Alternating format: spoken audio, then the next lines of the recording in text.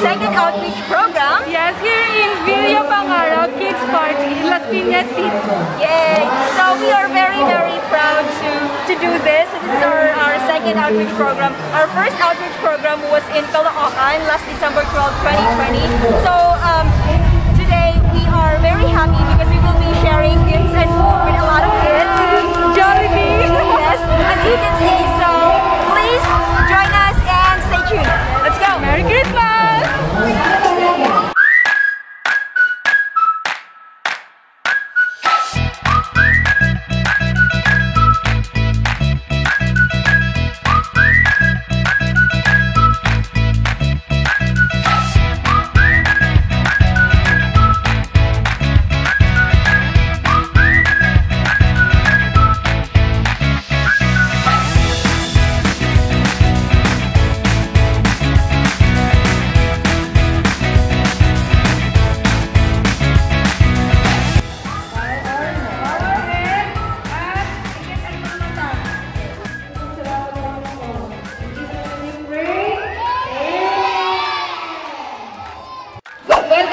natin sa kanya. So, short message lang para sa atin, para sa inyong kids.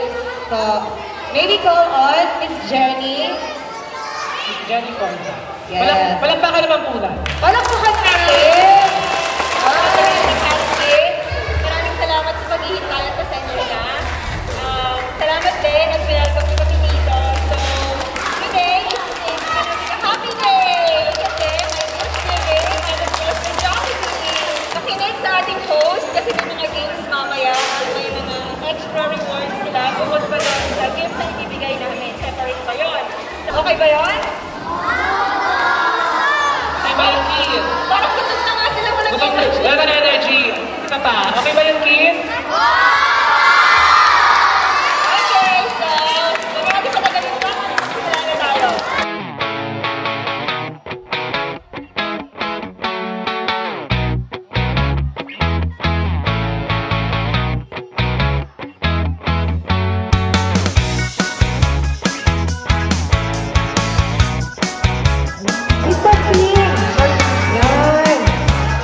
Ano ba? Iya. Ilang taon na? 6. Ay, 6 na siya. Sige, okay na, okay na. Pwede na din. Ganda example ha, ganito gagawin mo ha. Merry Christmas, Icon Pinas. Then, bibilangan ka namin ha. Pinakamahaba. Mahaba, hanggang sa kaya mo ha, okay? Hi everyone, my name is Maki Igara. I'm 22 years old and I am a member of Icon Pinas. So, my experience today is masaya kasi nakapag-serve ako sa mga bata ngayon. And for me, it's an opportunity and nagbibigay lang ako ng give back sa tulong sa akin ng Icon Pinas. Marami kasing naibigay sa akin ng tulong ng Icon. Kaya parang konti lang to sa mga ibabalik ko sa kanila. 1, 2, 3, 4, 5, 6, 7, 8, 9, 10.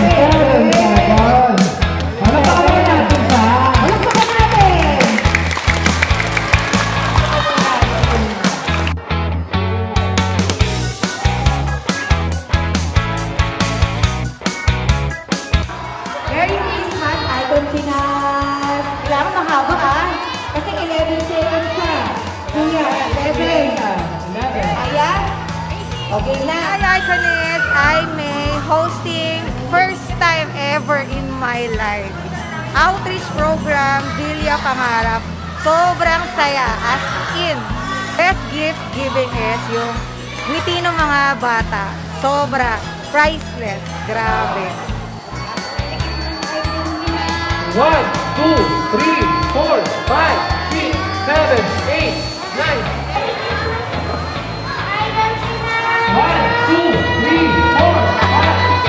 6, 7, 8, 9, 10.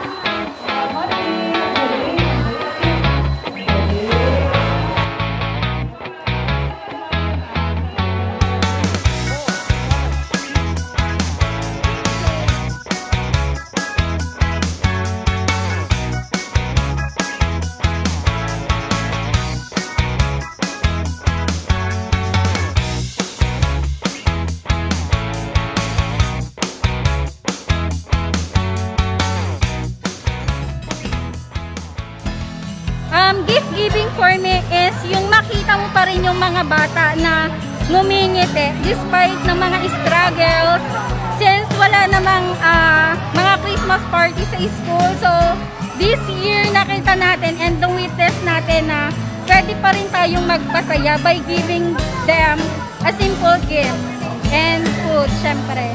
In the morning, I gone in the night. I gone in the daytime. I gone all the time.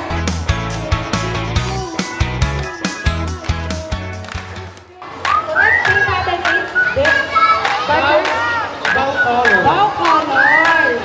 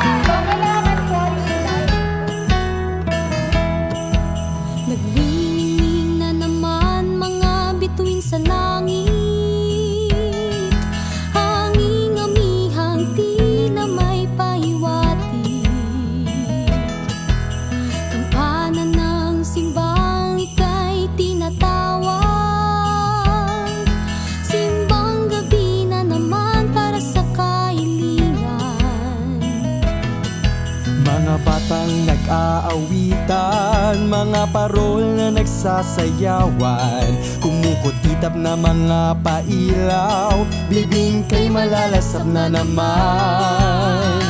Yan ang Paskong Pinoy, bawat pamilya ay sama-sama. Yan ang Paskong Pinoy, pagbibigayan at pagmamahalan. Yan ang Paskong Pinoy, hindi pagpapalit sa kahit ano pa man, dahil ibang-iba, ibang-iba, ibang-iba ang Paskong Pinoy. Sobrang saya kasi ang daming bata na natuwa. Kasi di ba nga pandemic, ilang taon tayong may hindi tayo pwede lumabas. Ngayon nakalabas sila, naka-receive sila ng mga gift. Tuwang-tuwa yung mga bata nung nakatanggap sila ng regalo mula sa atin. Kaya salamat sa Icon Pinas, sa Icon, sa mga nag-sponsor para makapagbigay tayo ng mga regalo. Yun, di ba nga, pag Pasko, araw ng bigayan. Kaya, ito yung pinakamagandang gift natin sa lahat kasi marami tayong natulungan ng mga bata.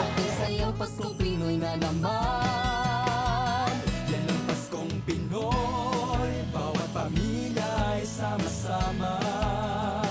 Yan ang Paskong Pinoy. Icon Pinas started 2 years ago, and one of our main goals is to, of course, introduce blockchain and crypto in the Philippines. So, of course, we were thinking, how are we going to share this to people by not intimidating them and just like, sharing it with them, but they don't even need to know what crypto or blockchain is. So, part of our goal is to share what we have and share not only financial or food or toys, but we wanted to share our knowledge as well. So last year, December 12, 2020, we started our first outreach program, which was at Caloocan, Manila. So it was a success. We were very, very happy with the outcome. And then that's when we decided that as long as we have Icon Pinas, as long as Icon Pinas is here, we will be doing this every year, but of course with the help of our community. So I would like to thank our community members that came here, that actually helped us, because without them, this is not possible. It's just incredible because they came here like they just really wanted to help without, you know, like I did not ask them, I did not tell them like, hey, come here, I'm gonna pay you to help us. No, there's no money involved at all. They just really came here to help. So I think we are very, very lucky to have them too, and they are one of the reasons why this outreach was a great success. So rest assured that as long as Icon Pinas is here, we will still be doing outreach programs annually. Well, hopefully not only annually, if we can do it like twice a year, if that is possible. Of course, we wanted to do that. Hello, Iconis! So I'm Eloisa, and today is very unforgettable day for me. Because, you know, pagdating namin dito, sobrang ang daming bata, and alam mo yun, mararamdaman mo agad na ang dami mong mapapasaya today, ngayong Christmas, because pandemic was so very, very depressing for everyone, lalong-lalo sa mga bata, dahil hindi nila na-experience yung mundo, yung paglalaro, tulad ngayon yung pamamasko, and all na nararanasan natin dati bago mag-pandemic. So, today, alam kong maraming mapapasaya yung Icon Pinas and yung Icon, and ang sarap-sarap lang sa feeling na through Icon Pinas, na-experience ko yung mga gantong bagay na dating gusto ko pa talagang gawin. Pumunta sa mga charity, mamit yung mga maliliit na bata na ang cute na ang babait, and makikita mo sa mga smile nila na sobrang ang saya-saya nila ngayong Pasko. Habang nakikita ko yung mga bata, naaalala ko yung sarili ko because before, isa ako sa mga tulad nila na pumipila din sa mga tao na namimigay ng gifts kapag Christmas. So, ang saya-saya at ang sarap sa puso na makikita mo yung mga bata na nagbubukas ng gifts, na tinatanggap yung food and yung gift na binibigay mo sa kanila na hindi mahalaga sa kanila kung mahal ba yun, kung maganda ba yun, or what. Ang saya-saya na nila na nakakatanggap sila ng regalo ngayong Pasko. Thank you so much! We love you all. Let's all give everyone love and Merry Christmas! The past year has been long and difficult. A lot of problems tested and strengthened us, but we remained steadfast. This Christmas, it reminds us of how important it is to give, how important it is to be happy, and to be able to give a smile. Christmas is supposed to be for children, so we'll let them know how colorful and fun it is. Through cooperation, heart, and love, we can give hope to all. This is the spirit of Christmas. This is the heart of Icon Pinas.